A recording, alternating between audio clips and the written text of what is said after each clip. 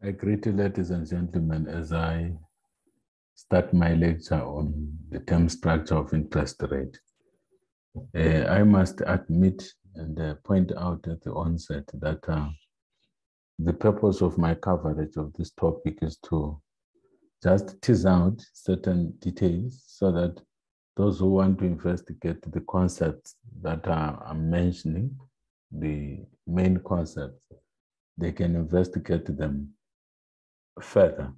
There's a lot of material on YouTube, and also when you Google on the term structure of interest rate, you get a lot of material. And the coverage is from the elementary to the most advanced coverage that you can think of, up to concepts to do with stochastic finance. Since we are not doing a module in financial economics per se, but it's a module on monetary economics, and we're covering quite a number of themes. What we cover are just the basic or the foundational concepts under the term structure of interest rate. Here and there, we may just encounter one or two calculations, one or two instances of calculations, but we're just covering the basic concepts or the foundational concepts, as it were, or rather revising the foundational concepts, because in this degree, the Master of Science in Banking and Financial Economics, there is actually financial economics, which is done as a module, and treasury management, as well as a number of other modules or courses where issues to do with term structure are actually covered in granular details. So without wasting time, after this preliminary introduction, I'm going to share my notes.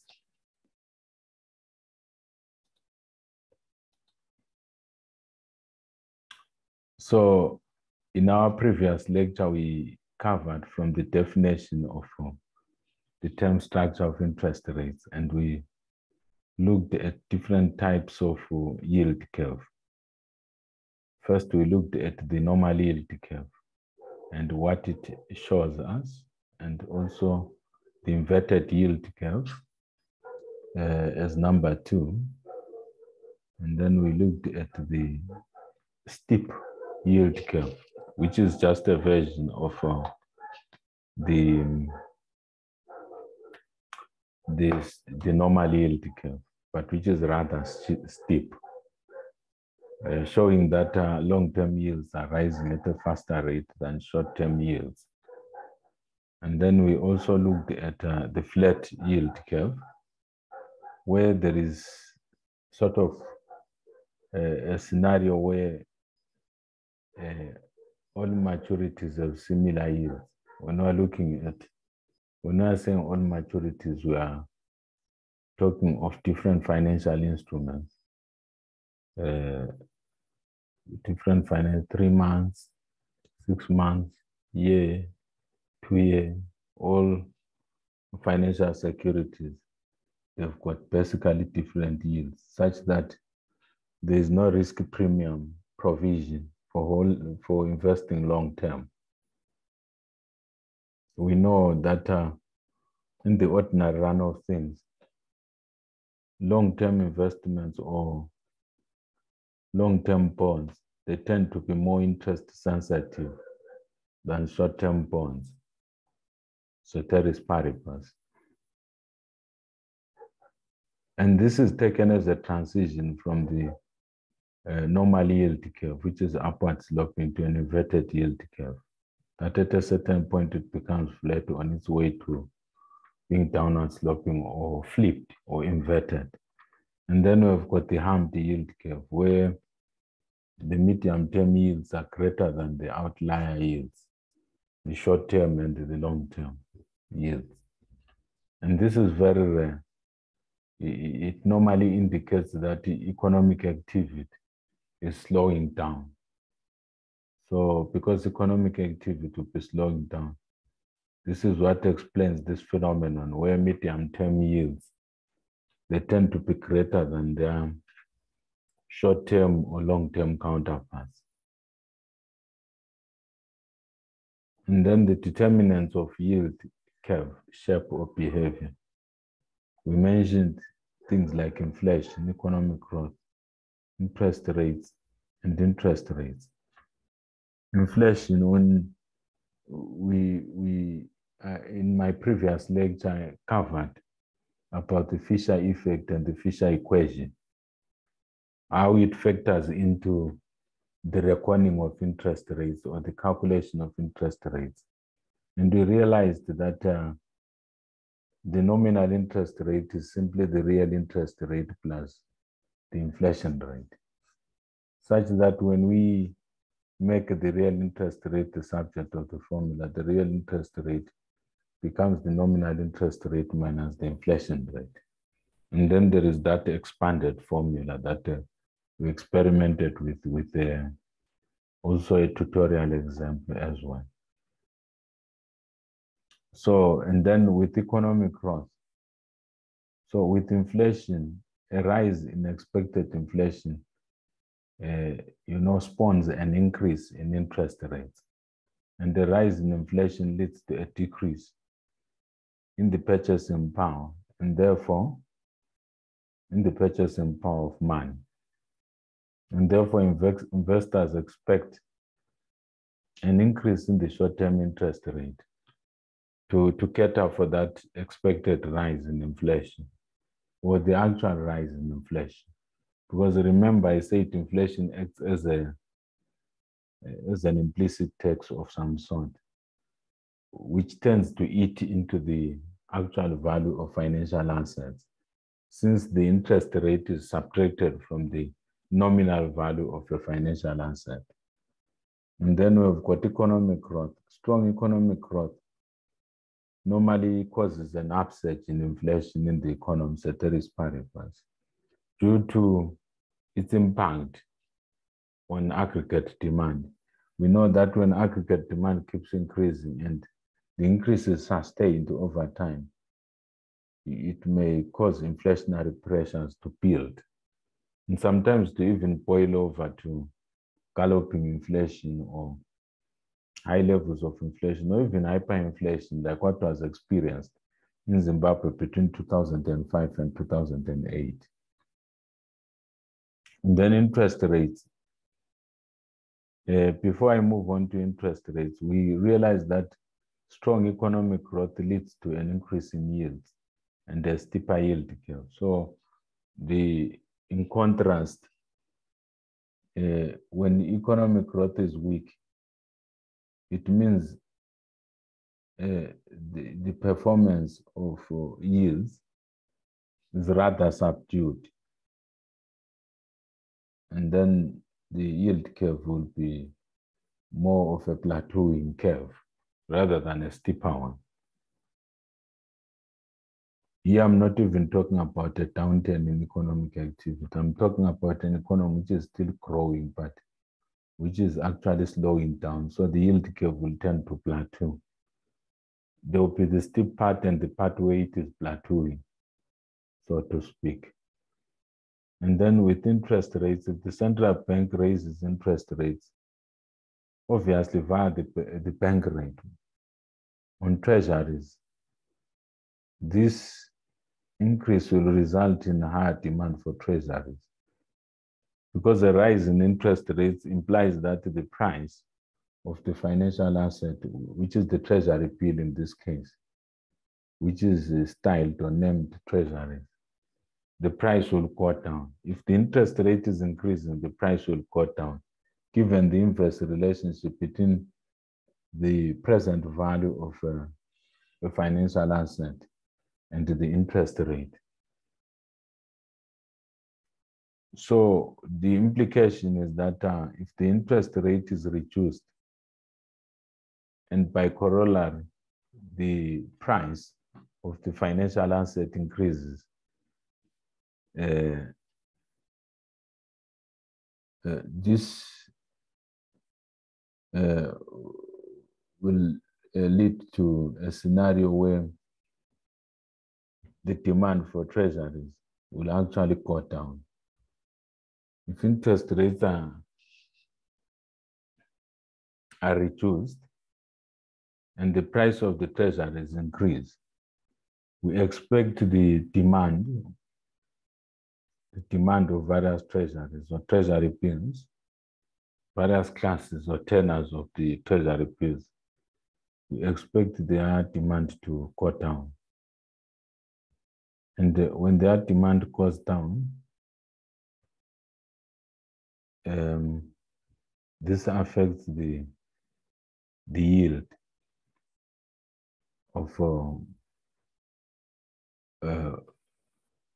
interest rate denominated financial assets or interest sensitive financial assets. And then the importance of the yield curve. We know the yield curve can also be used by investors to act as a barometer for mapping out the likely trajectory of interest rates in the future. And then yield curves are also used by financial intermediaries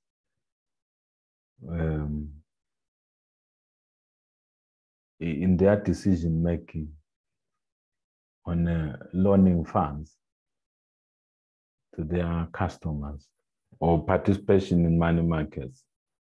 We know that banks and other financial intermediaries borrow most of their funds by selling short-term deposits and lend by using long-term loans. If the yield curve,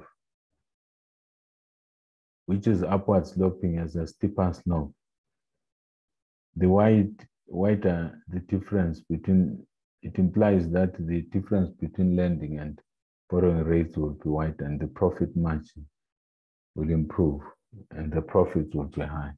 So if the yield curve is flat or even downward sloping, this translates to a decrease in the profits of the financial intermediaries. So banks, merchant banks, unit trusts, finance houses, stockbroking firms, and so on, they pay attention to the behavior of the yield curve because it affects their profitability. The behavior of the yield curve serves as a barometer, an index for projecting or forecasting the profitability of these financial intermediaries. The trade-off between maturity and yield. The yield curve helps to indicate the trade-off between maturity and yield. If the yield curve is upward sloping, then to increase one's yield, the investor must invest in longer term securities, which will mean more risk. So if you go for financial assets with longer maturities, you are likely to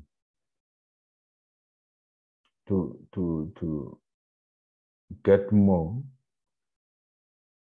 given an upward sloping yield curve. But the caveat is that there will be more risk that you'll be taking because economic conditions may change. There might be a Ukraine before your financial asset actually matures, and there is an upset in inflation.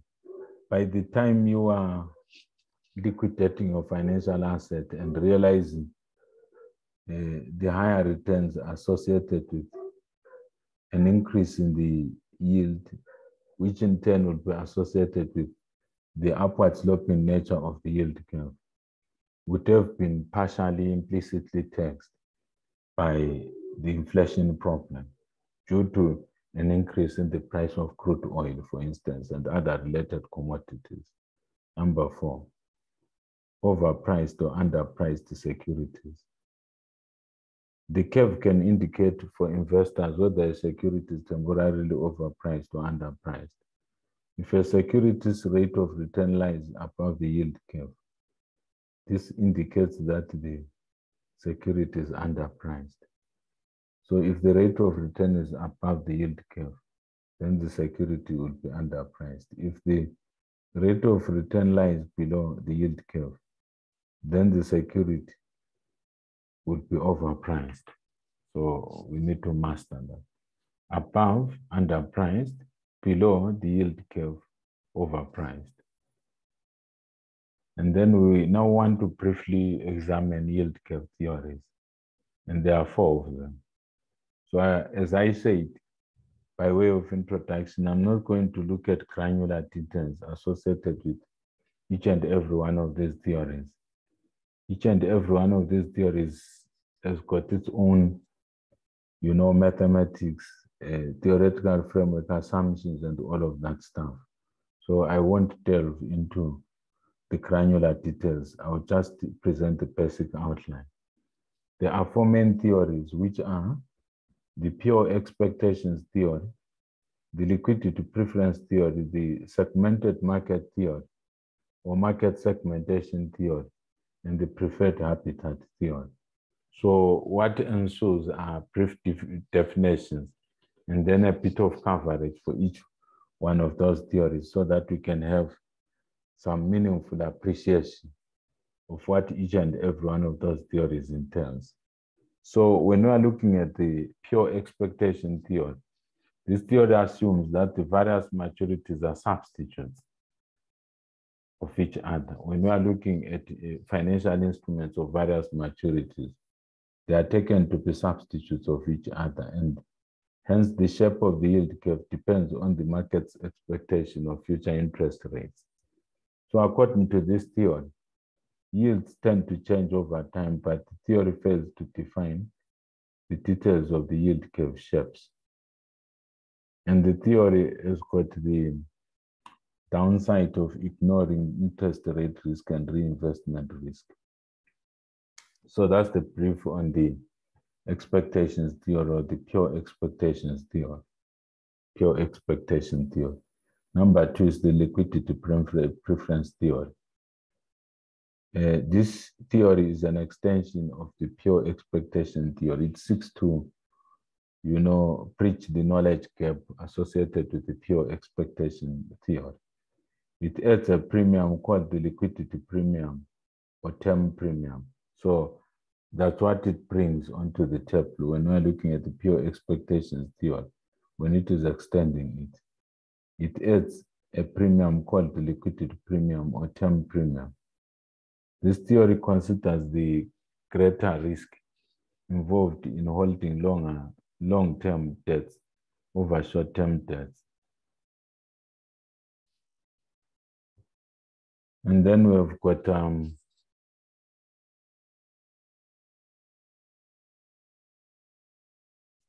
the segmented market theory. This hypothesis is based on the separate demand and supply relationship between short-term securities and long-term securities. It's based on the fact that financial instruments of different maturities cannot be substituted for one another. So it's the exact opposite of the other theories, like your pure expectation theory, which holds that financial instruments of various maturities are substitutes. This one says, no, they are not substitutes. Financial instruments of different maturities cannot be substituted for one another, since their risk profile and also their ability to give us a yield as investors are radically different. Since investors would generally prefer short-term maturity securities, if we assume that investors are risk averse, over long-term maturity securities, because the former offers lower risk, whilst the latter is associated with a higher risk, then the yield will be correspondingly lower. And then we've got the preference habitat theory, or hypothesis, or the preferred habitat theory. which is an extension of the market segmentation theory. According to this theory, investors prefer a certain investment horizon because it's been seen in empirical studies that certain types of investors have got certain risk profiles that characterize their investment decisions, and that certain investors prefer certain investment horizons, and that this is not really a game of chance. It's something which tends to recur even in different kinds of financial markets with different levels of depth. To invest outside this horizon will require some premium. So if you are to incentivize otherwise risk-averse investors who normally go short-term, you have to give them a risky premium to sort of pull them out of the woods, so to speak, so that they invest outside their horizon or their comfort zone. It might be the same investors who actually invest in different horizons, but because they are rational, and our assumption is that they'll be having a reasonable awareness about the state or the level of risk that they expose themselves to when they invest in different securities. Therefore, the compensation by way of the yields must reflect the risk that they'll be bearing or the risk that they'll be taking on. Ceteris paribus. So we want to just check the salient features, the key features of the pure expectations theory, also called the expectations hypothesis. This hypothesis, as I've already observed when I was introducing these concepts, this hypothesis assumes that securities of various maturities are perfect substitutes, and suggests that the shape of the yield curve depends on market participants' expectations of future interest rates. So the thing which affects the shape of the yield curve is market participants' expectations of future interest rates. It assumes that market forces will cause the interest rates on various terms of bonds or tenures of bonds to be such that the expected final value of a sequence of short-term investments will equal the non-final value of a single long-term investment. So there is this equality between the expected final value of a sequence of safe, so to speak, short-term investments and a single long-term investment. If the short-term investments are investments over a year, which are rolled over to another year, rolled over to another year until we reach the third year, it means correspondingly we'll be also having a 3-year bond. If we have short terms of a year up to 10 years, it means also correspondingly we'll be having a 10-year bond. And the assumption is that market forces will cause interest rates on various terms, this 1-year term, 1-year short-term bonds, to be such that their expected final value, since they are a sequence of short-term investments, will equal the known final value of a single long-term investment of, say, 5 years or 10 years or even 30 years. If this did not hold, the theory assumes that investors would quickly demand more of the current short-term or long-term bonds, whichever gives the higher expected long-term yield. And this would drive down the return on current bonds of that term and drive up the yield on current bonds of the other term, so as to quickly make the assumed equality of expected returns of the two investment approaches hold. So that's the situation, which is what I just explained. So using this reasoning, future rates, along with the assumption that arbitrage opportunities are actually minimal, in futures markets. And that futures rates are unbiased estimates of forthcoming spot rates. This provides enough information to construct a complete expected yield curve.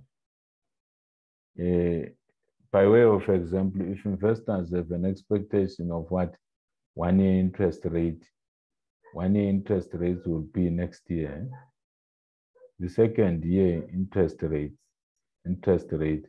can be calculated as the compounding of this current year's interest rate by next year's expected one-year interest rate. And more generally, returns, which is 1 plus yield, on a long-term instrument are assumed to equal the geometric mean, not the arithmetic one, of the expected returns on a series of short-term financial instruments. So when we are looking at returns of a long term, this is the long term, where the limit is n, maybe 5 years. If n is 5 years, so the expected return for the first year would be 1 plus I S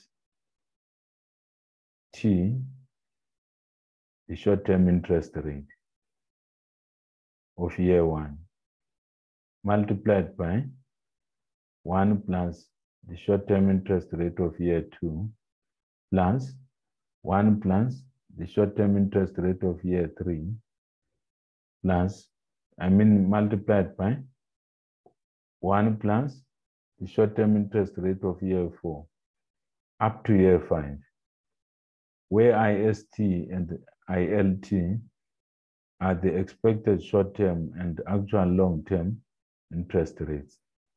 So if it is IST, it's the expected short-term interest rate. If it is ILT, it's the actual long-term interest rate, which is known a priori.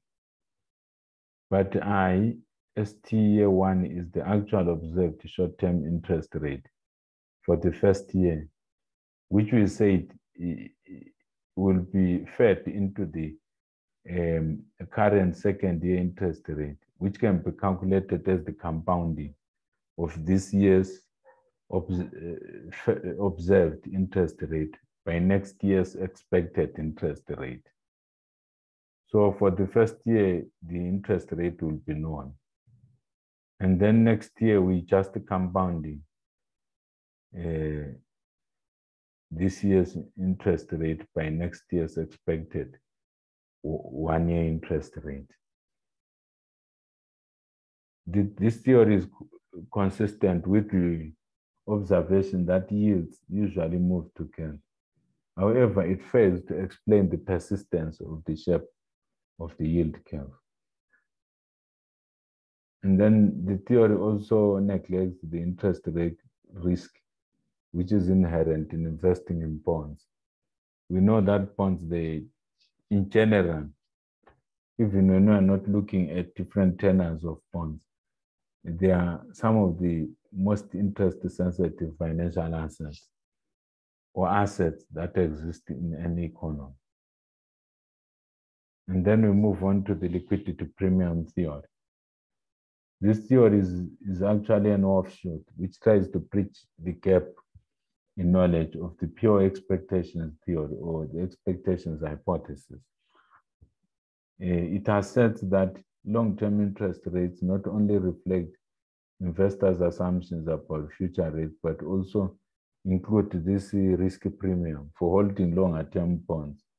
Investors are held to prefer short-term bonds to long-term bonds because of the assumption that they are risk-averse on average.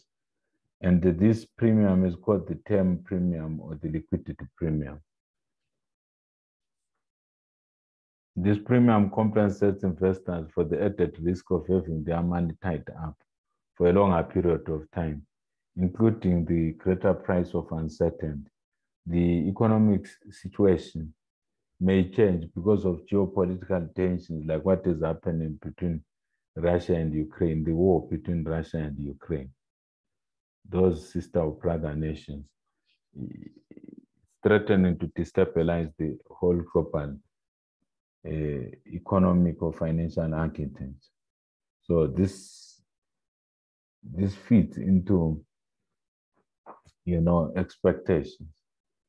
It also fits into uncertainty. So if someone is investing long term, there is no way of telescoping the occurrence of some events like the Russia-Ukraine war, which may destabilize financial markets or introduce an external shock to financial markets. And because of the term premium, longer term or long-term bonds yields tend to be higher than the short-term yields, and the yield curve slopes upwards. And long-term yields are also higher, not just because of the liquidity premium, but also because of the risk premium. So in addition to the liquidity premium, there is also a risk premium, which is added by the risk of default from holding a security over the longer term. If someone is holding onto a financial asset over the longer term, and economic conditions change and they become adverse, the risk of default actually increases, ceteris paribus. So sticking to R equality, because this theory is just a modification of the pure expectations theory. So what it brings onto the table in this geometric mean, where the geometric mean of all short-term yields of financial assets must equate with the observed yield, long-term yield of this financial asset. So we have added RPN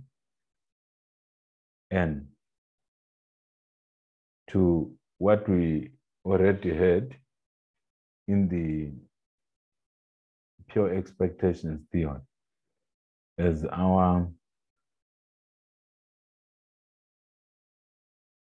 equality between the long-term yield and the geometric mean of short-term yields.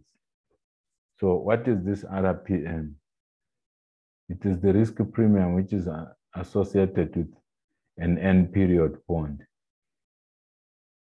The end-period bond is shown as a superscript that the limit of the time horizon or the tenure of the financial instrument is actually N, which may be 5 years or 30 years, whatever the case may be. So if it is 30 years, then RPN is the risk premium associated with the 30th year of investment.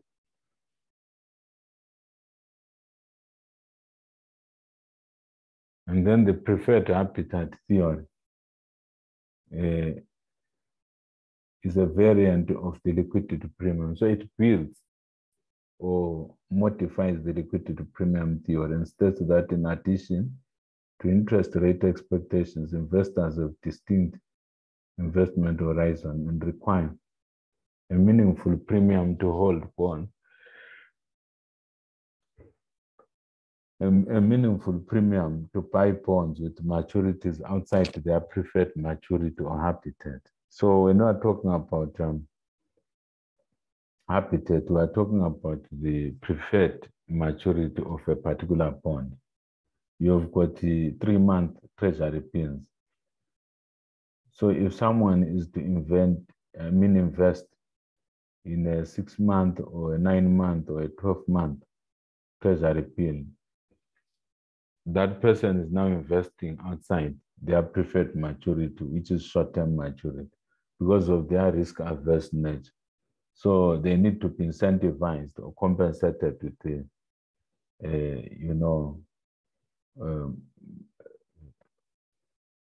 a certain premium,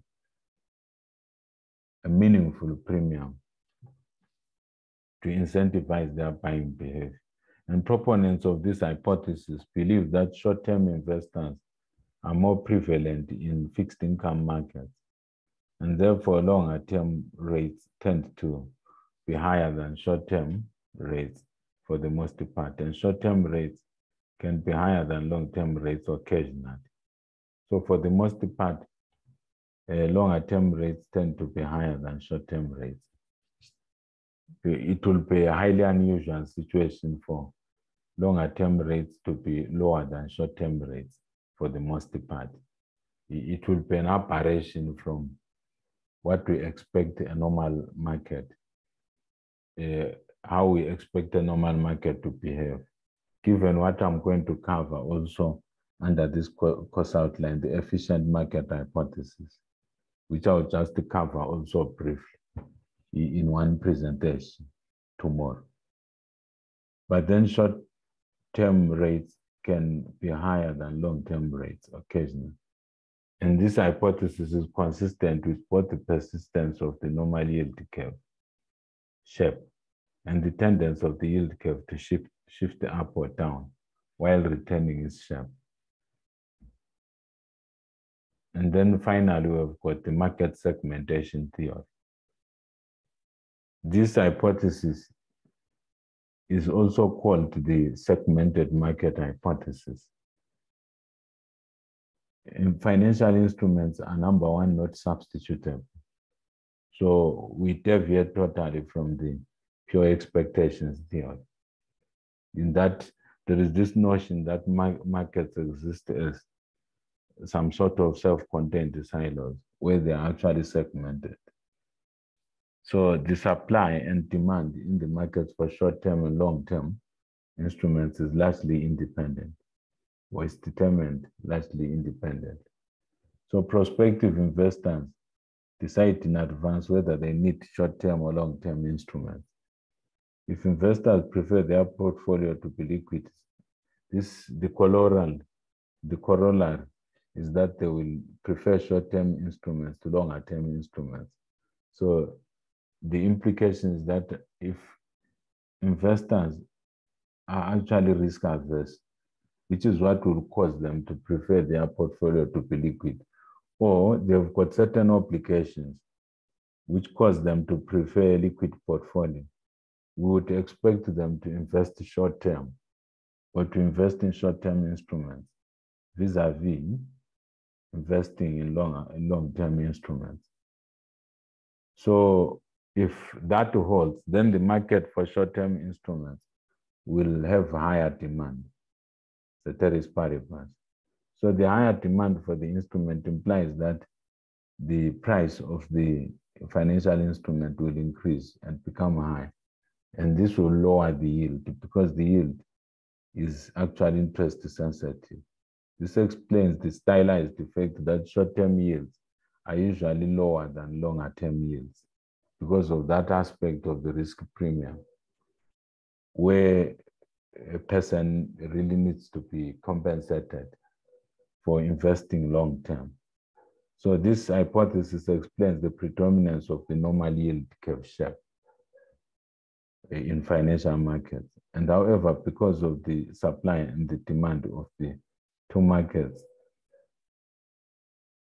are independent, this theory fails to explain the observed effect that yields tend to move together, upward or downward shifts in the curve. So the theory has got its own limitations, as pointed out in the point that I've just covered. So this is just the brief content that I thought of covering under this topic. Should you want to investigate more details, you are free to Google all of this stuff that I've been covering, and even to check other video presentations of the lecturers and other finance professionals who have presented on this topic of the term structure of interest rates. So in our next topic, or in our next lecture rather, we'll look at the efficient market hypothesis. We'll look at three forms of the efficient market hypothesis. It's a hypothesis that I looked at length when I was doing my PhD thesis, because I was looking at commodity price volatilities, stock market performance, and the economic growth. So I was investigating this triangular relationship, or this tripartite relationship, when you are looking at commodity price volatilities, stock market performance, and economic growth. We know in the ordinary run of things, stock markets and commodity markets are expected in the steady state. Whether it's attainable or it's just an idealistic concept, it's a debate for another day. They are expected to be efficient. We can have the strong, semi-strong, and the weak form efficiency. Or we may completely depart from the efficient market hypothesis. Like myself, I had to rely on notions to do with the chaos theory.